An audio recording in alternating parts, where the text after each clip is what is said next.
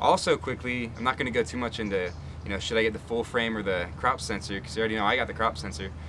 But I did mention that the price range, the Mark III is like, over $3,000, and so that's why I went with the crop sensor. But then I have to mention this. I realized the 6D, same full frame camera, same sensor as the Mark III, and I was like, whoa, this camera is cheap. It was like less than $1,300, I think I found the body for. And I was like, wow, and that's why I was really stuck. I might get that camera. It's like a full frame. Don't even have to start with a crop sensor. That's debatable, but I wanted to get that. But then I did some tests, and I realized, or I did some reviews, and I talked to some friends.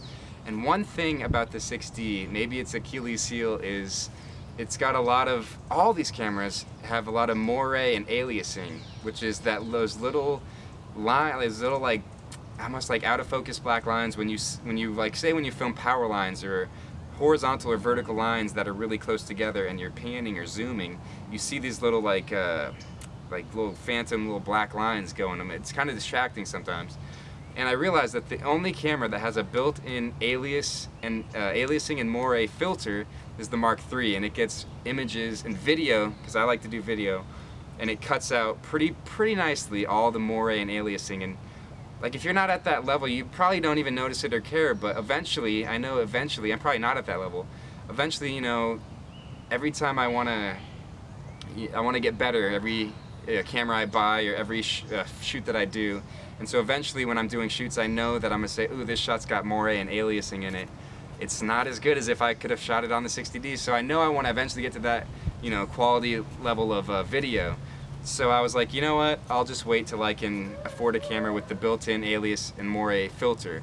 Now you can buy filters to put into these other cameras that don't have it, but I think you have to like put them in and out while you're filming video. It's like another $300, and it just seemed a little complicated. I was like, you know what, I don't have that kind of money. I'm just gonna stick with the crop sensor, get good with this, and maybe one day soon get into the full frame world.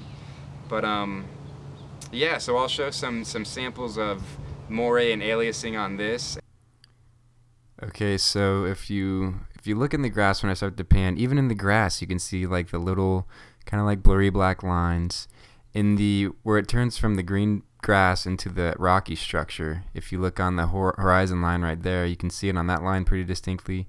And even in the lines, the black lines of the rock structure itself, you can see these little, black squiggly lines.